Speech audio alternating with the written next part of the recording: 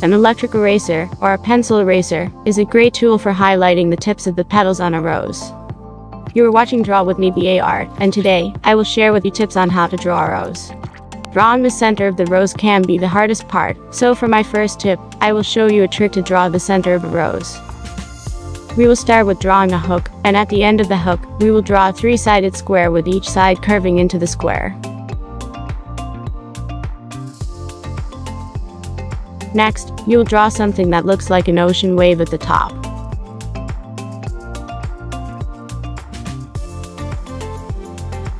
You will draw another ocean wave upside down and the opposite of the first one.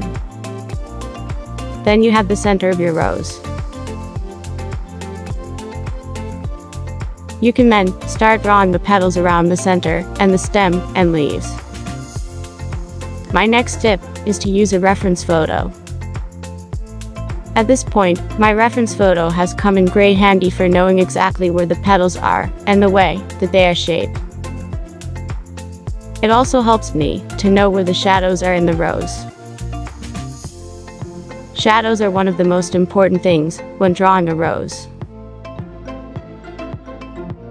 The rose would not look nearly as beautiful without them. I also use my reference photo to know where the highlights and midtones are in the photo. I add those using my kneadable eraser. My next tip is to never use your fingers to blend graphite.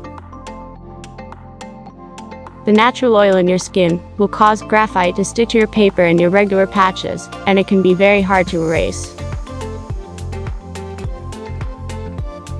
Instead, you can use Q-tips, paintbrushes, cotton balls, paper towels, cotton pads, tissues, and blending stumps. These tools work very well for blending and manipulating graphite.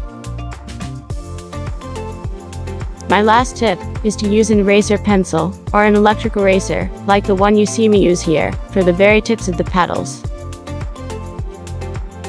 This will really help your drawing to stand out.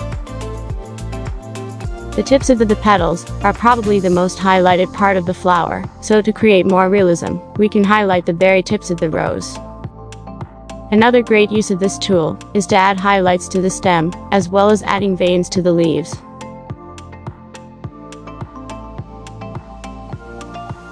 And there's our rose. Thanks so much for watching, and I will see you in the next video.